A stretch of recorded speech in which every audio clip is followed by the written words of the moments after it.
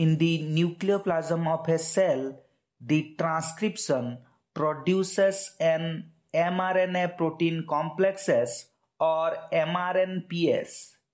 Then with this mRNPs, the heterodimeric TAP-NXT1 complex binds. TAP is otherwise called as NXF1. The TAP-NXT1 complex acts like a karyoferrin. It is called as karyoferrin because both TAP and NXT1 interacts with the FG domains of the FG nucleophorine.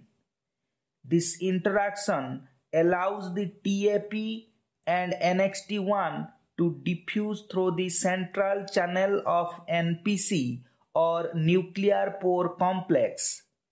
An RNA helicase called as DBP5 also binds to the mRNPs.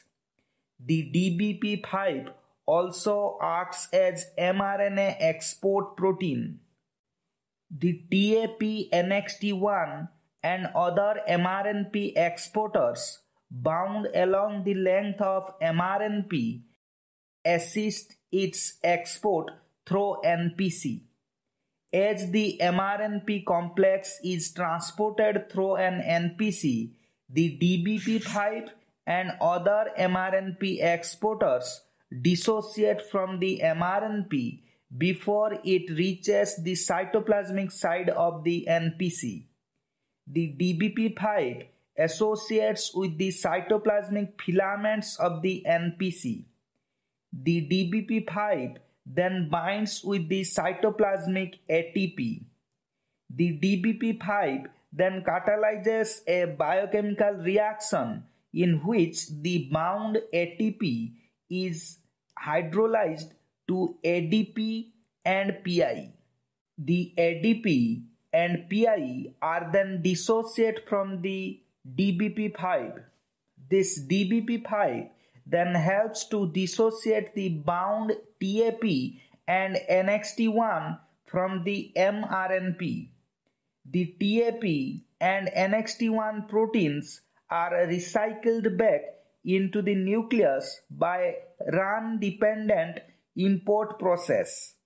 As the mRNP complex is transported through the NPC, the proteins associated with it are exchanged for another set of proteins in the cytoplasm, a process called mRNP remodeling.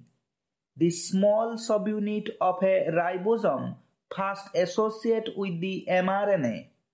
The large subunit of ribosome then unites with the small subunit and completes the formation of a functional ribosome on the mRNA. This functional ribosome starts the translation. Like this, other small and large subunits of ribosome unite on the mRNA and start the translation. Please like, subscribe and share.